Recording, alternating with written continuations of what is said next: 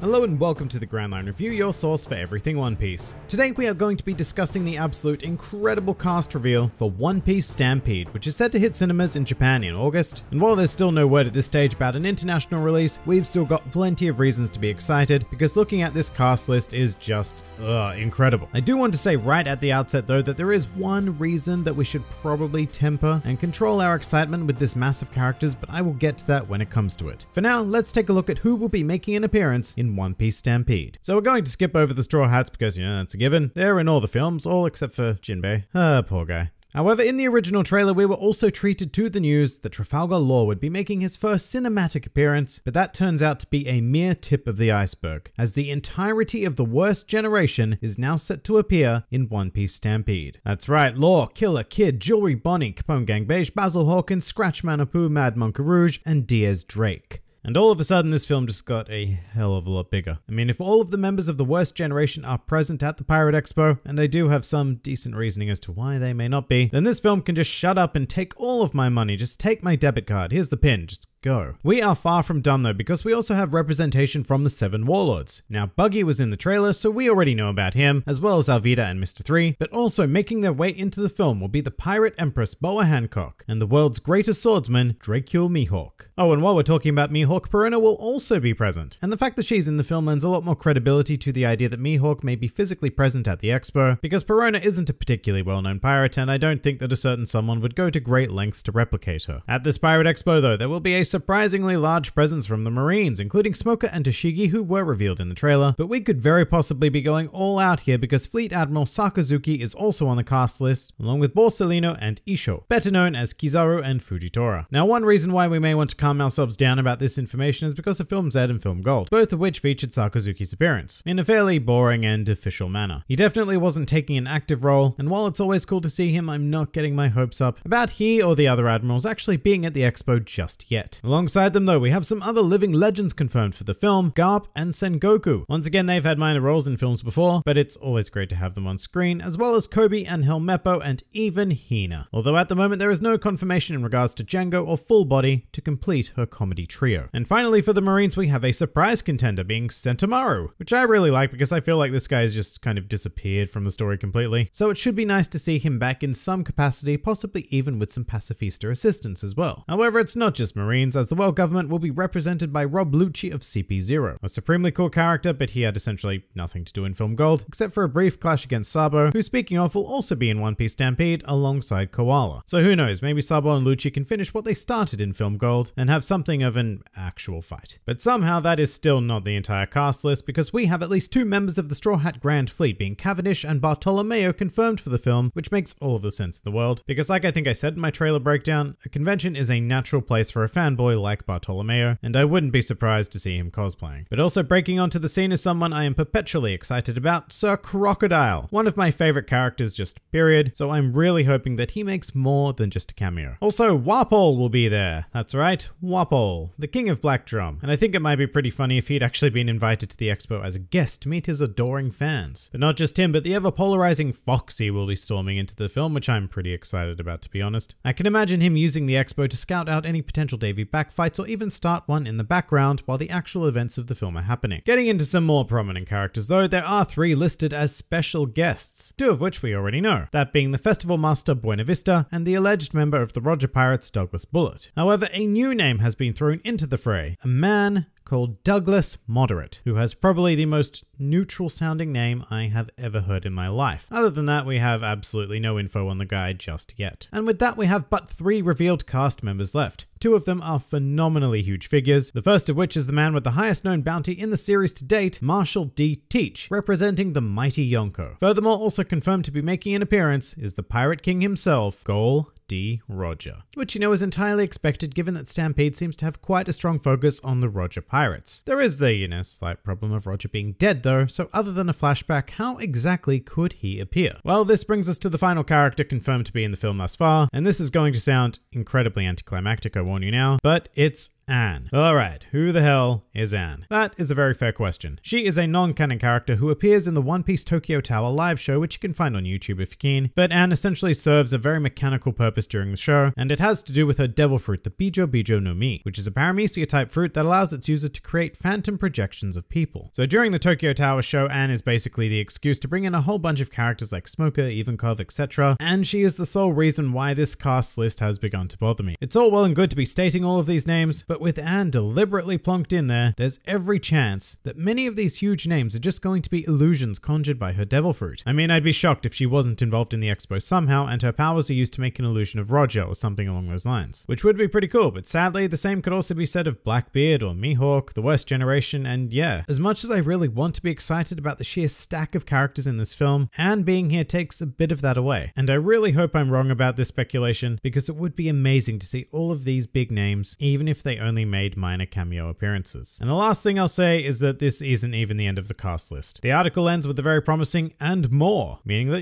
we have quite a lot more to look forward to, especially in regards to the more minor characters who wouldn't necessarily get their own billing on a list like this, like all of the Easter egg characters in Film Gold, for example. But look, at the moment, One Piece Stampede is still looking pretty damn hype, even with Anne and even if everyone else is an illusion. I still love the concept and I cannot wait to see it. If you enjoyed this video and the content this channel produced in general, then please do consider donating to the Grand Line Review Patreon, because the support of all of you amazing people is what continues to make this channel possible. Also, do check out my Teespring store if you're interested in shirts, hoodies, and other miscellaneous items, with the proceeds going directly to support the channel as well. And if you'd like to join the fun at any time, then please do head over to my Discord server, where a wide array of shenaniganry takes place on a daily basis. And finally, please do comment with your thoughts on this massive cast list for One Piece Stampede. This has been the Grand Line Review, and I'll see you next time.